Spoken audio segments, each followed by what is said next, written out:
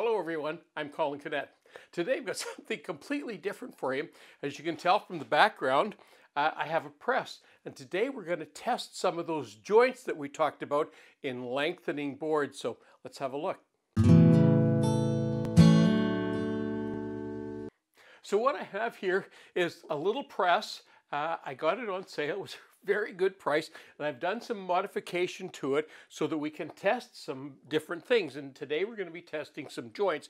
The gauge is up here, so I have a different camera directly on the gauge, and I'll be zooming in here to where the action is going to be happening, and I'll be using this little crank here off to the side so I stand away from it. So that's what we're going to do. Let me show you the wood we're testing today. So the joints I'm going to be testing today are all the butt joints, the pre-glued, the not pre-glued joint. I'm going to be testing, I did a biscuit joint. We didn't talk about biscuits, but I made a biscuit joint. And of course the dowel, we talked about the dowel and the finger joint. And you can see that I put a little bit of stain on there so you can actually see how that finger joint fits. Now, what I'm not going to be testing today, and it's a joint that I didn't talk about, called the lap joint. And it's a fairly common joint where just two pieces of wood that can fit together in a variety of configurations. I'm not testing this because the glue here would be so strong it would never break. What the weak part in this is going to be here, and it really depends on the wood. This is pine. If it was oak, you'd have a totally different set of tests, or results from tests. The other joint I'm not going to be testing that we did talk about was the scarf joint. And again, I'm not going to be testing the scarf joint because it's going to depend on the wood. Oak would test far differently than pine would, so we'd really just be testing wood because that joint is not going to break. The wood is going to break first of all, so I'm not going to be testing those. So let's start off looking at these. Okay, number one is the not pre-glued, so just put glue on there, clamp the two sides together. And I think this is probably going to be the weakest, but we'll have a look.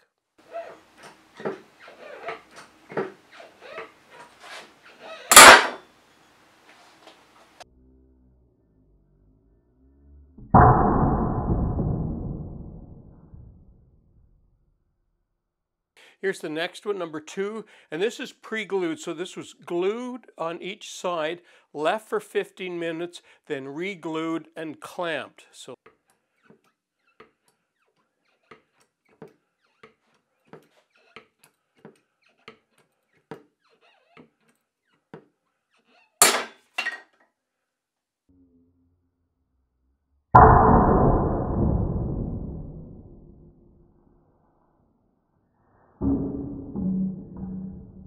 okay, number three is the biscuit joint, and I made a particular effort to make sure it was all very well glued in there. So let's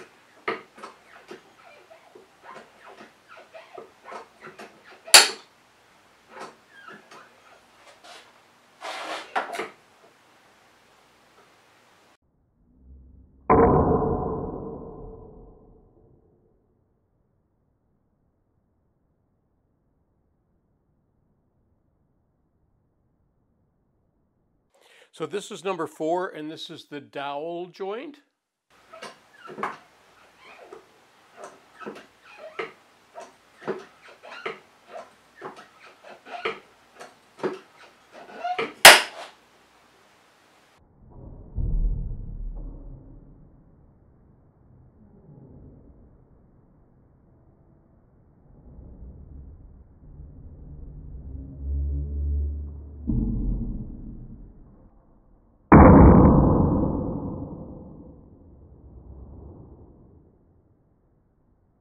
Now this is number five, and this is the finger joint. I expect this one to be the strongest by probably quite a large margin.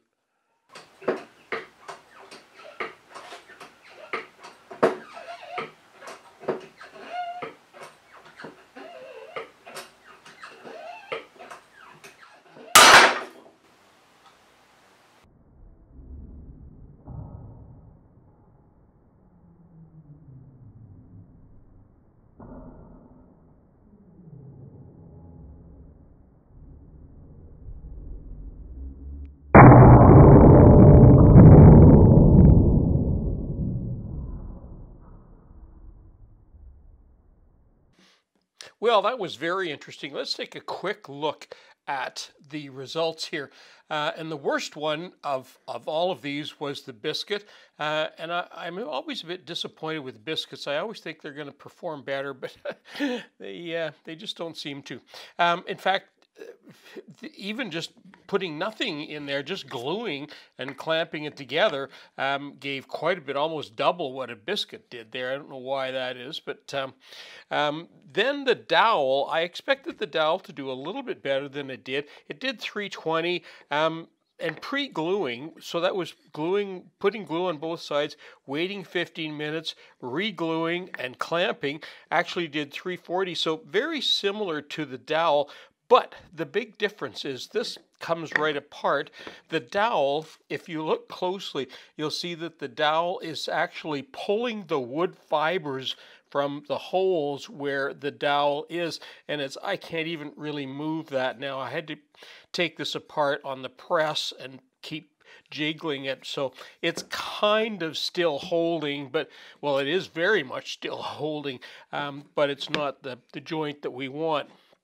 And the best, and I thought it would be, the finger joint. One thing that surprised me about the finger joint was the fact that the glue didn't really fail, but again, it pulled the wood fibers. I don't know if you can really see, but it pulled the wood fibers from each side. So it wasn't really a glue failure, but it was a joint failure in a sense. But look at 540 and easily the best of all of these. So finger joint won that one hands down. Well, that concludes my video for today. You know, I always think it's fascinating to put some actual science, as rudimentary as it might be. At least we have a little bit more of an idea when we're putting together butt joints. And butt joints are the biggest problematic joint in woodworking. So if we can look at some different ways of doing it and what we can expect when we do them, it'll be something we could work with in the future. I'm Colin Canet for Woodwork Web. Thanks for watching.